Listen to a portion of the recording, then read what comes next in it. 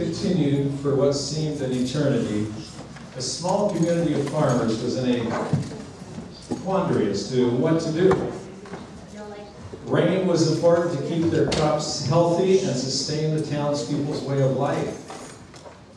As the problem became more acute, a local pastor called a prayer meeting to pray for rain. Many people arrived at the church to pray for the needed rain. Pastor greeted most of them as they filed in. And as he walked to the front of the church to officially begin the meeting, he noticed most people were chatting across the aisles and socializing with friends. When he reached the front, his thoughts were on quieting the attendees and starting the meeting. His eyes scanned the crowd as he asked for quiet. He noticed an 11-year-old girl sitting quietly on the front row, her face beaming with excitement. Next to her, open and ready for use, was a very colorful and extremely large umbrella. The little girl's beauty and innocence made the pastor smile as he realized how much faith she possessed. No one else in the congregation had brought an umbrella. All came to pray, but the little girl came expecting God to answer. Just wanted to throw that one out at you. Romans 8, chapter 8, verse 28. Romans 8, 28. And we know that all things work together for good to those who love God, to those who are the called according to his purpose. And we know. Except, well, it doesn't say that in there, does it? Oh, excuse me. And we know. So, do we really believe it? Do we really believe those words? Especially when you get up early in the morning, you go into the office and start the coffee. And while that's brewing, you turn your computer on, open your Bible. You know, you just want to start the day out right. Spend some one-on-one time with God. You get up, pour a nice cup of, can you smell it yet? And you go to set it down on your desk, and your cup catches the edge of your keyboard, and it spills all over. Your desk, sounds like you've done this. Your Bible, your keyboard, your chair, and of course your pants. You're upset. It's hard to keep things in perspective. And we know. Even after that, anyone here ever do that? Many times. Let me try one more. You've been planning a vacation. You get the time off. You get the family in the car, the kids in the car. You're on the second day of the trip. You're going to the beach. You stay in a motel. On the second day on the trip, spending the night in the motel, you wake up in the middle of the night because one of the kids is sick. You've only got 5 days for your trip. It'll take 2 or 3 days for the flu to run its course. What do? And we know. And we know when God interrupts our plans. Has God ever interrupted your plans before? That's really what we have here is in these illustrations. The first, this man wanted to start his day off. I'm not going to say it's me. You guys didn't think it was me, did you? Spilling the coffee. This man wanted to start his day with some alone time with God. What happened was a total interruption of his plans. Do you ever feel like your best plans are interrupted? Our lives are filled with interruptions, with inconveniences, with frustrations, with unexpected events. The car breaks down, accidents happen, and then the phone rings at the worst possible time. A few years back, someone had an emergency in their life and they called me. I needed to go. About the time I hang up the phone call from that individual, another individual calls. They had an emergency. They had a crisis going on, and they needed me to come. I needed to go. I felt torn. What do I do? The catch was, I couldn't do them both. And I knew somebody was going to get upset at me. No matter which way I turned, I could not win. And I came back to Romans 8:28. And we know. And we know. I had to rest in the knowledge of what the Scripture says, and we know. Yes, you're right. I went to one and the other one was upset. But I knew that I was still in God's plan. I knew that He had everything under control. Because I know, you getting the point by now? I know God directs my steps. These interruptions are unexpected, and they catch us off guard. They're not random, they're not meaningless, and I believe they are divinely placed in our path for a reason. God uses these to help us to grow in Him, to become more like Him. And it's these kinds of moments where our faith is stretched. He stretches us. And we ask ourselves, do we really believe that God can give us the strength to make it through the day? Do we really believe that God is in control when all of these interruptions are happening in our life? How many of you are planners? You like to plan.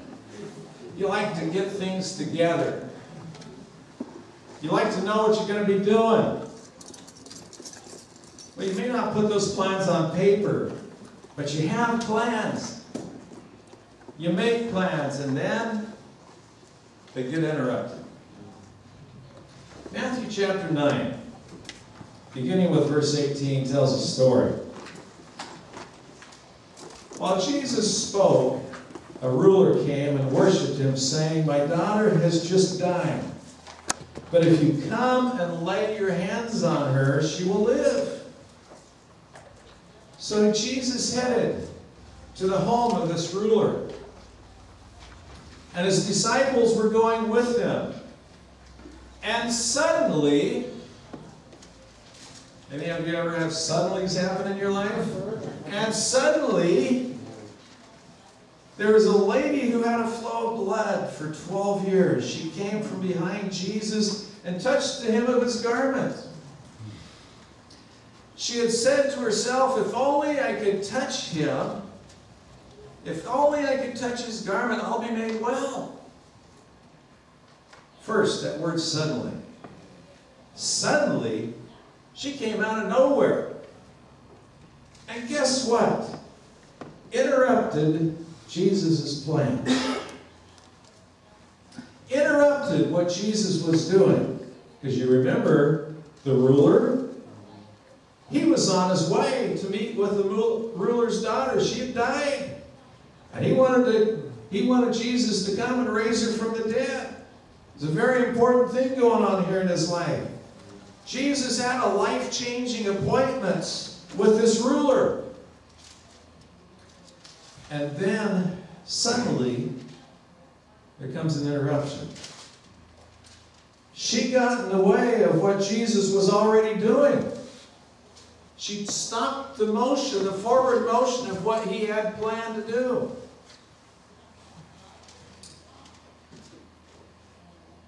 How would you feel if Jesus was doing something exciting in your life and someone jumps in the middle and stops what's going on?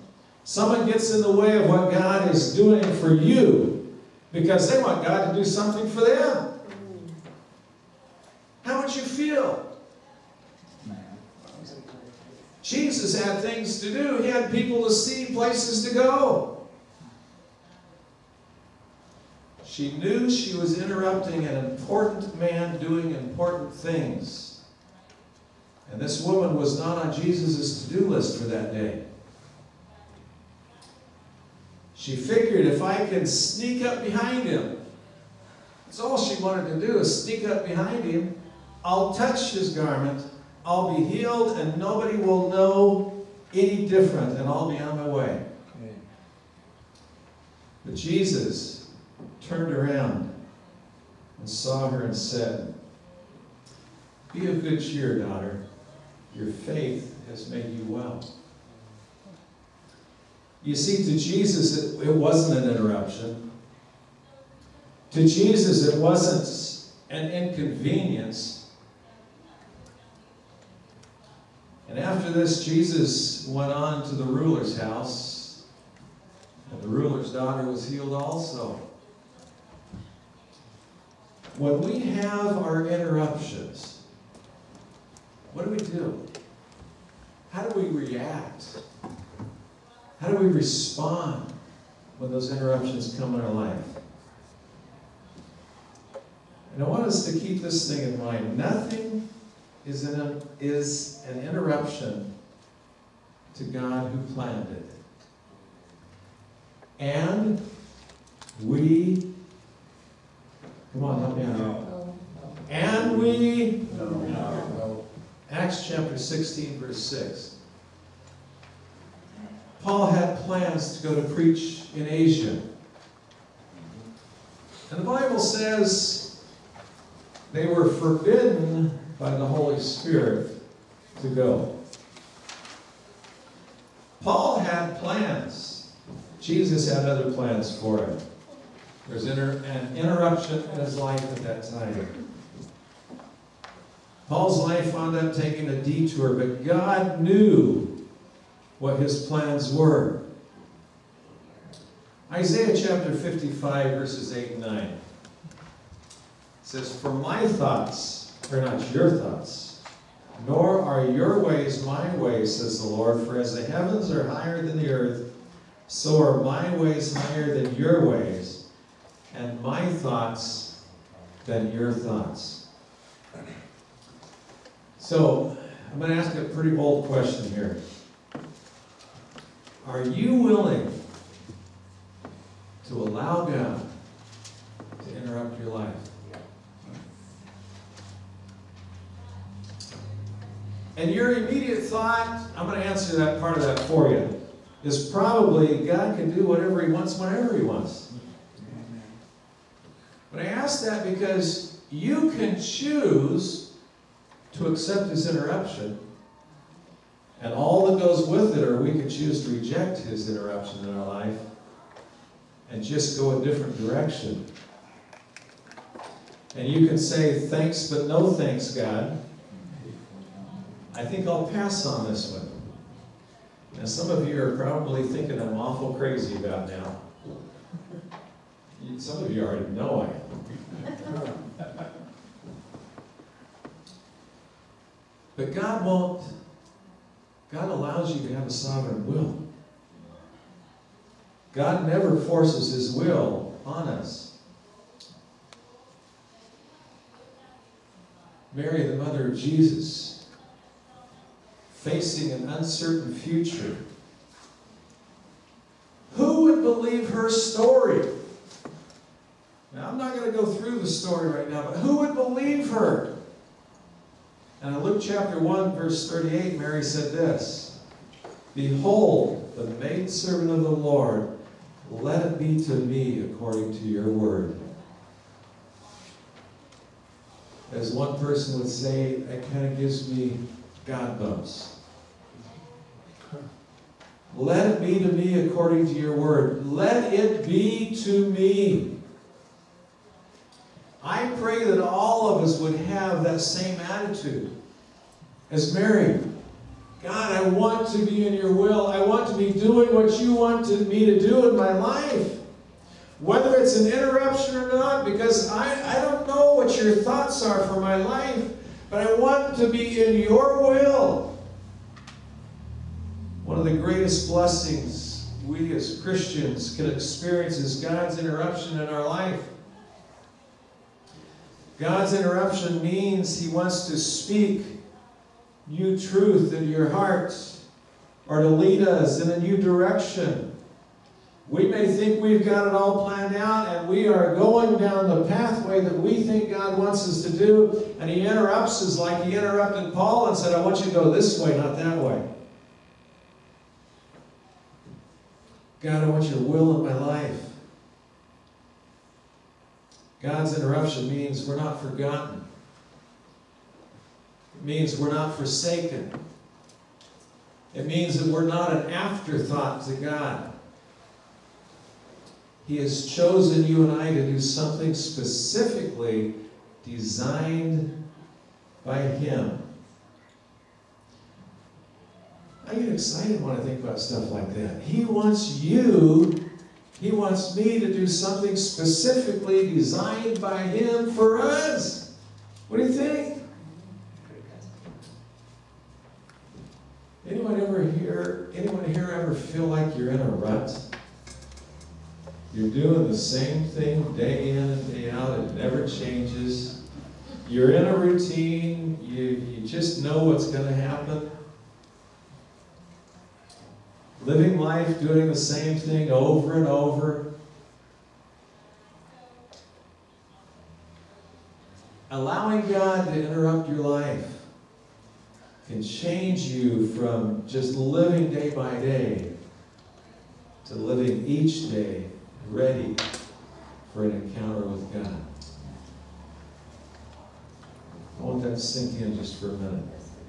Living each day to experience an encounter with the one that made you, with the creator of the universe. You get excited about something like that?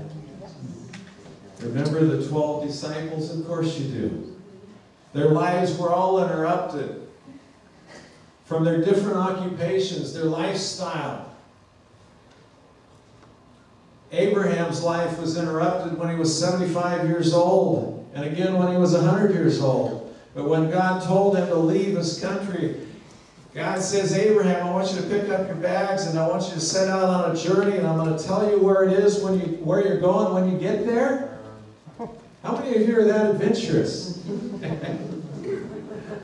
How many are that adventurous? You want to just go? No, I like to plan. God, you can't do that to me. I want to plan. You got to tell me where I'm going. You got to tell me when I'm going to get there. You need to tell me what I need to take with me. What do you think? God says, no, I want you to go. And I'm going to tell you when you get there.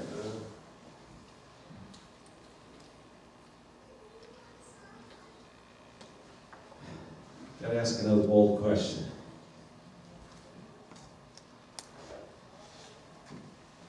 Does God want to interrupt our church? Oh, he's a pastor. I like our church. Everything's going just fine. It's comfortable here. The story is told in Mark chapter 2. Jesus had entered a town called Capernaum. And word had spread that Jesus was in the house. And immediately, many people came together so that there wasn't even standing room inside the house. And including outside the house. The houses in those days had like a lot of our houses, had a fence around them. And every place on the outside of the fence, or on the outside of the house, was jam-packed with people.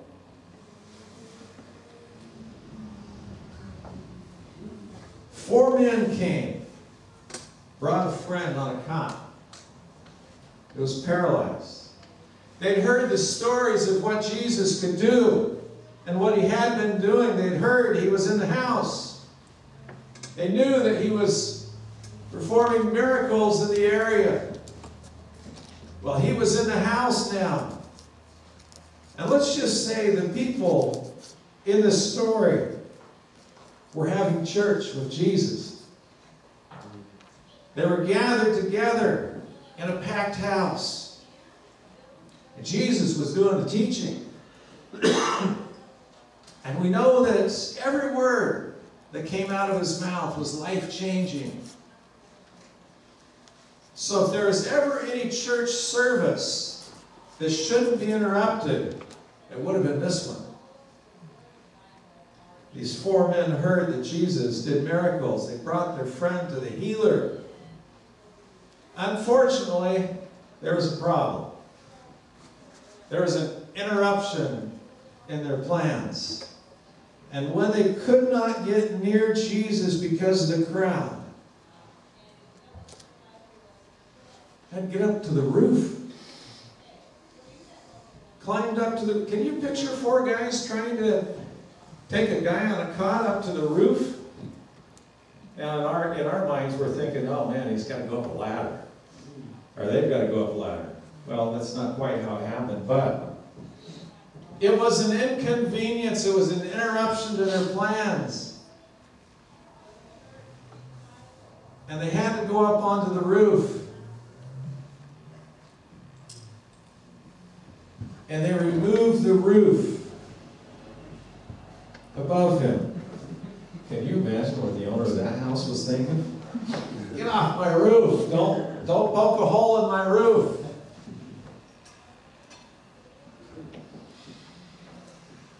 What do you think the odds would be to tear a hole in the roof of a packed house and be just directly above Jesus?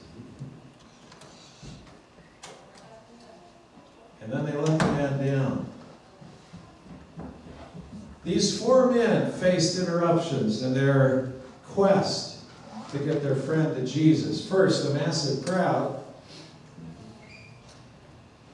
Second, getting their friend on the roof. And third, tearing the roof off in just the right spot. But these men were intent on seeing their friend healed. Talk about a major interruption in this church. Now remember, Jesus is the teacher right now. Can you imagine that everything came to a screeching halt inside that house when somebody starts tearing the roof off? But could you imagine if this happened in church today?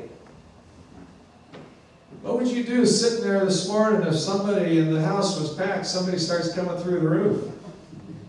What do you think you'd do?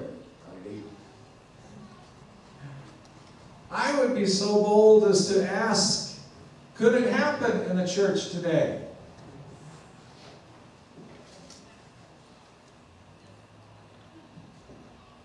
What do you think?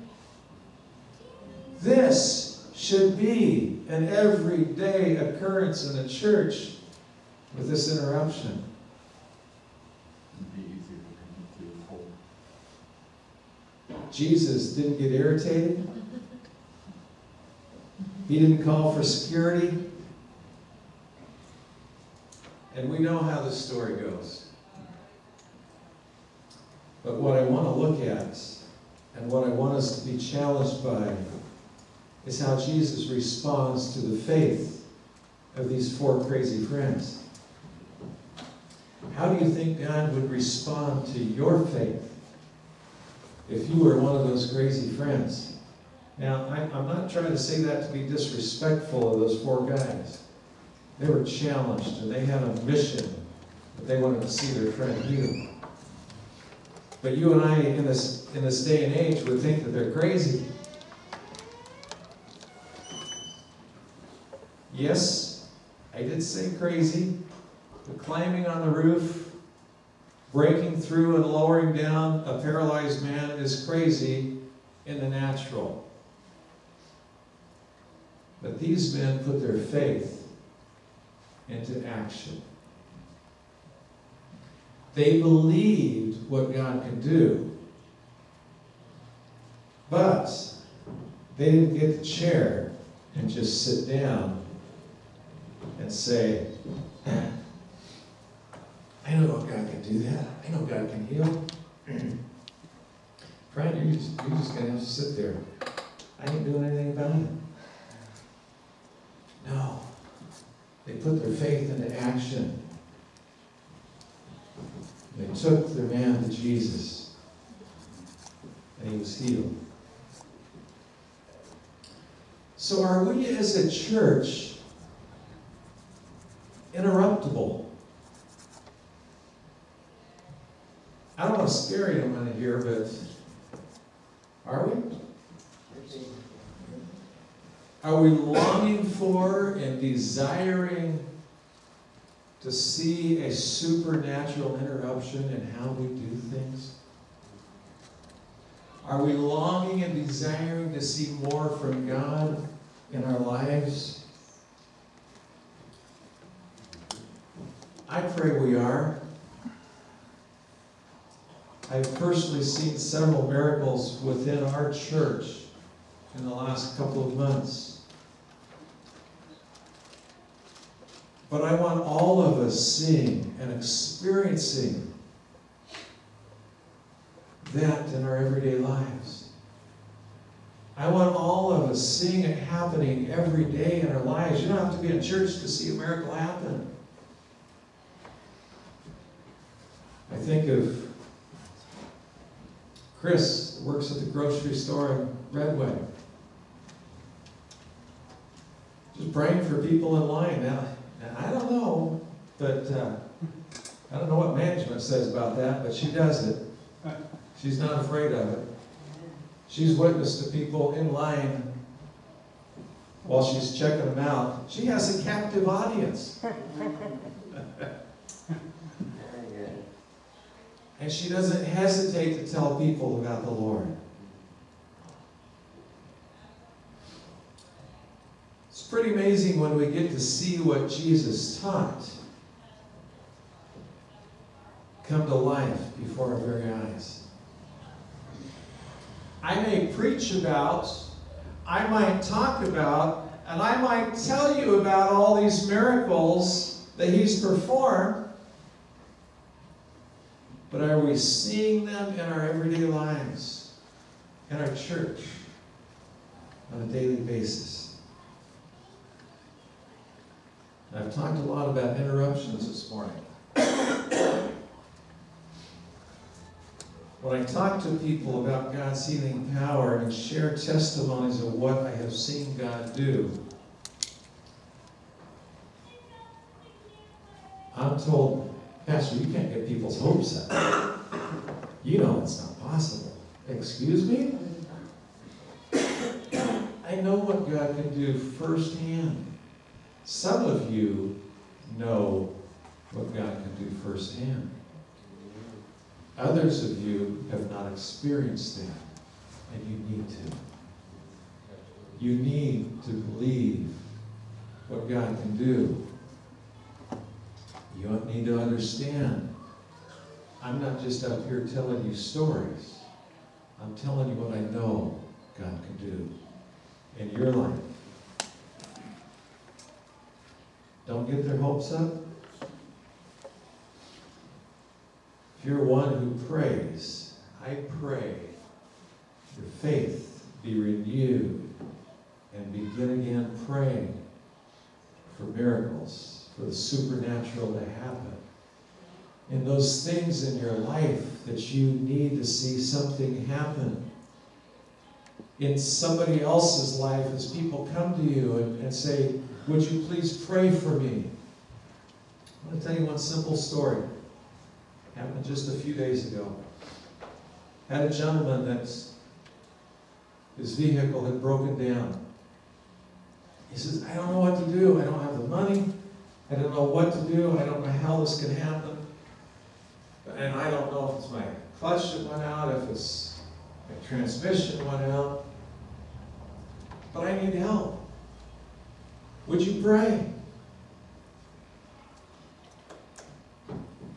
Yeah, I'll pray. Now, how many of you believe God can fix vehicles? Okay? Now, sometimes God can just deal with it himself. Other times, God will place somebody in that person's path to deal with it. We pray. I talked with him in the parking lot in his vehicle this morning. He was smiling. He was excited. God had provided a means to see that vehicle get fixed. You say, why do you pray for something like that? Just call a mechanic. God directed a mechanic to him. You know I'm not a mechanic. You know that. I said, man, I don't know who to call and to send, but let's pray. God took care of it. Believe you will see what you have heard about and you have talked about. Let's refresh our prayers. Let's refresh how we think and begin asking God for incredible things once again. I want our church life to be interrupted in the sense that I've been talking about this morning. We have seen some incredible things. Trust me, God's not done, and He has only just begun. Let's pray.